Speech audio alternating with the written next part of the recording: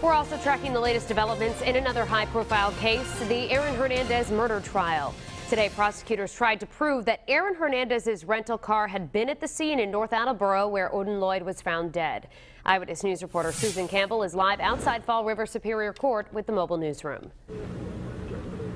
Today we saw a tire from Hernandez's rental car and photos of a tire track that was discovered at the scene. A tire track expert from state police says they're a match. And you can see where there's... Massachusetts State Police Trooper Todd Gerard says this ink tire track overlay and this 3D silicone impression prove the rear passenger tire from Aaron Hernandez's rented Nissan Altima left this tire track near Odin Lloyd's body. It made the impression. And what was the basis of that opinion? It was based on the agreement between the class characteristics and the physical size and design, as well as numerous individual characteristics that are very unique. Those characteristics, 4 stone holds. You can see where they altered the tire. Would you agree with me, sir, that there are hundreds of stone holes in this tire?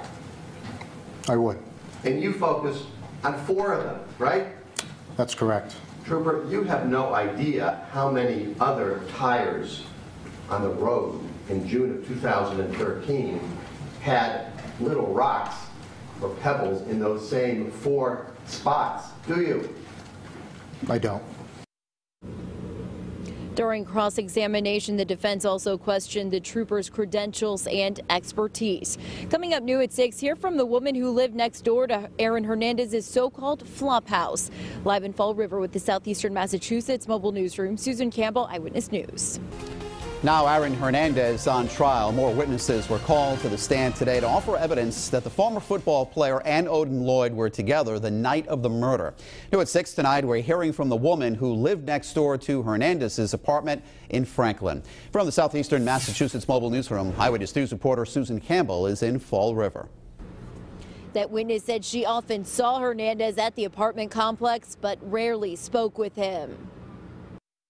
I would say in May, yes. Carol Bailey lived next door to Aaron Hernandez's rented apartment in Franklin, Massachusetts. On how many occasions did you see him either coming or going to the building? Not many. And if you can quantify that, what is it? Maybe once or twice a week. During the investigation into Odin Lloyd's death, co-defendant Carlos Ortiz led police to Hernandez's second home at the Ledgewood apartment. Ortiz referred to the place as a flop house.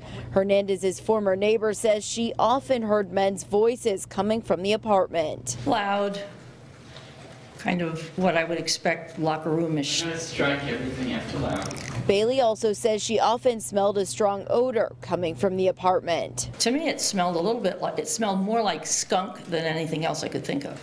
According to court documents, police discovered ammunition at the apartment, including 5 boxes of .45 caliber bullets, the same caliber ammunition used to kill Odin Lloyd. Today, we ended the day in the middle of testimony from a T-Mobile employee who is talking about Odin Lloyd's cell phone records. That witness will be back on the stand tomorrow. In Fall River with the Southeastern Massachusetts Mobile Newsroom, Susan Campbell, Eyewitness News.